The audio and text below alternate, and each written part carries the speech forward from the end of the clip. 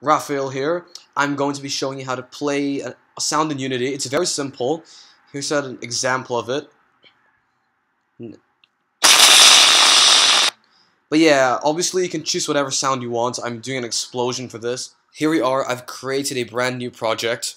Now first things first, you're going to drag in the MP3 or whatever sound you want into the project. So I'm just simply put it over here. Gonna go ahead and create an empty game object and drag in the explosion. Make sure you untick play unawake unless you want the sound to play as soon as you open your game. But since we're playing from a button, simply remove that. You can tick it again if you want it to play as soon as you load the game. But that's not what I'm doing for this video. So let's head on and create a canvas. So right click, go UI and go to canvas. Here we're going to head over to screen space camera. And in this, I'm going to drag main camera all the way to render camera. Should head over to scene for this. Okay. Now we're going to head over to a canvas, right click, and go to UI and select a button. What this button is going to do, it's the one, as you saw earlier, it's the one that we have to click to play the sound effects. Here's how you can go to game if you want to see how it should look like once you actually try to play it. So go to text. I'm gonna instead of saying button, I'm gonna make this say play sound, just like that. And then I'm going to head over to main camera. And before we can do anything else, let's create a script. Let's go to C# script, and then this will be called play script. Yeah, just call it like that. You can call it anything you want to, but I'm gonna call it play script just to be simple. Head over back to main camera and go to add component. Search up the script you had just created. Double click it and it should open either Visual Studio or MonoDevelop. So we gotta do public audio source. Simply call it whatever you want. I'll call it explosion sound. We're gonna create a new void. And this will be public, and this will be set to play sound effect. Alright, and now we can take what you called your explosion audio source. I'm gonna do explosion sound play.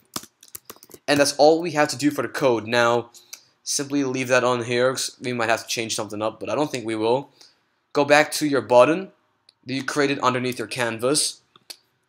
Go to this little plus symbol over here, and we are going to click on this circle, and this whole thing should pop up.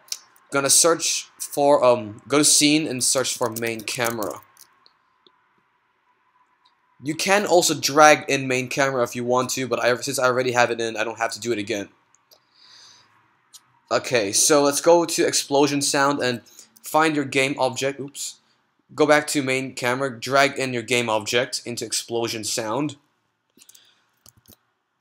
And the last thing we need to do is go back to button. Go to, okay, since we have already dragged in main camera, go to the no function, click on that. Now you'll find the script we had created earlier. Simply open that up with the arrow and find whatever you called your method, your void. That was play sound effect in my case. Which, let me bring up Visual Studio. Since we chose play sound effect, which matches the title for this, and that should play the explosion. So to start the game, simply click the start button in your controls, your play button. Now let's try it. It'll be quite loud, so I'll stop it immediately afterwards. Yeah, so sorry for the jump scare, but yeah, that's simply how you play a sound effect. You can do whatever sound you wish to, so what I chose the explosion, just, I didn't expect it to be that loud, but yeah. That's simply how, you can also do it as well if you want to, like, touch the screen, or if you want to, like, do a collision. So let's say you want to do a collision, simply do public, well, actually, on collision enter 2D, and simply put this explosion play, you can put that here as well. That is if you want this to collide with other players or any other object. So this to simply collide with others, play this sound. Alright, so that is only if you want it to collide. That's on collision enter. This is the method we run for when we click on the button to play the sound effects. They each have the same command, just in different methods. So thank you very much for watching. That's simply how you play a sound effect. It's really simple. If you have any questions or if you find any errors while doing this, simply comment down below. I will see you guys in the next programming video. Peace out.